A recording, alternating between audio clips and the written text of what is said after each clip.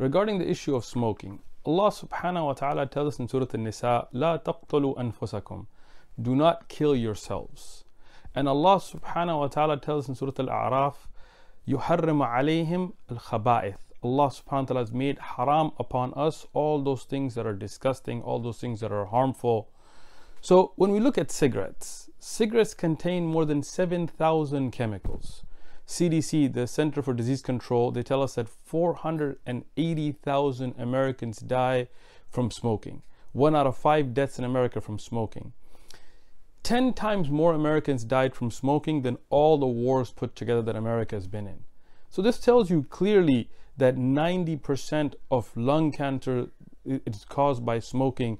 Clearly, smoking kills a person. It is a slow suicide, and that is haram. It's not makruh. There is no khilaf that killing yourself is haram. And Allah subhanahu wa ta'ala has clarified this in the Quran. So there is no room for discussion here. Smoking has no benefits. Somebody could say, oh, anything can kill you. Too much water can kill you.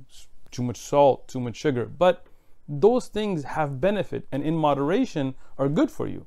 There is no benefit in smoking and there is no moderation. There is no amount of smoking that's good for you. So based on this, the ulama of Islam have given the hukam, what is rajih, that smoking is haram. Tayyib, now we get to this new phenomena of vaping. What is vaping? It's using chemicals and not the regular tobacco, but it still contains nicotine. The harmful nicotine that's in cigarettes is also in vaping. It may not have some of the tar and some of the effects as on secondhand smoke on other people, but as the CDC has said, vaping has been tied to cancers. It has been tied to many forms of diseases. Many deaths have come because of vaping. So the chemicals that are used in the cartridges in vaping are not even known. Many of them are unknown because different companies make them with different chemicals. But we do know that the CDC has said that vaping is more addictive than cigarettes.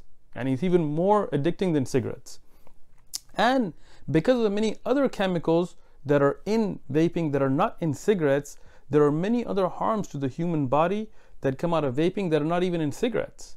And vaping has been tied to a series of deaths in the United States, around the world. The CDC had said we don't even know how many harmful chemicals may be in the cartridges used in vaping, and different companies make different cartridges with unknown ingredients.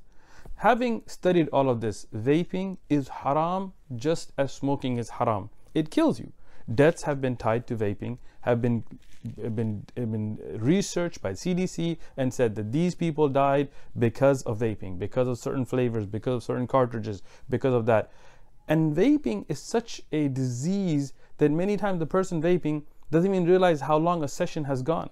That's why the CDC says that some vaping sessions contain as much nicotine as 70 cigarettes. Somebody sitting and vaping, not realizing that they're putting 70 times the nicotine into their body as a regular cigarette. Having said all this, what is clear is vaping is also haram. May Allah subhanahu wa ta'ala keep the Muslim ummah away from these types of khaba'ith.